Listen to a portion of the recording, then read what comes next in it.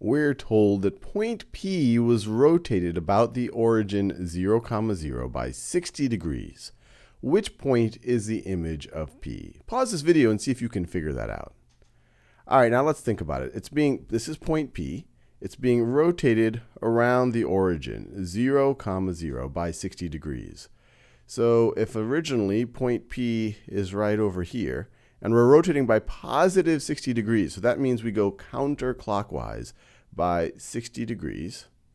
So this looks like about 60 degrees right over here. One way to think about 60 degrees is that that's 1/3 of 180 degrees.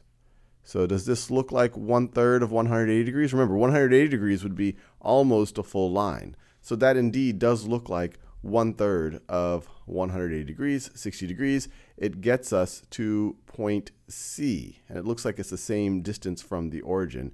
We have just rotated by 60 degrees. Point D looks like it's more than 60-degree rotation. So I won't go with that one. All right, let's do one more of these. So we're told point P was rotated by negative 90 degrees. The center of rotation is indicated.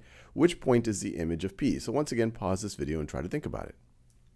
All right, so we have our center of rotation. This is our point P. And we're rotating by negative 90 degrees. So this means we are going clockwise.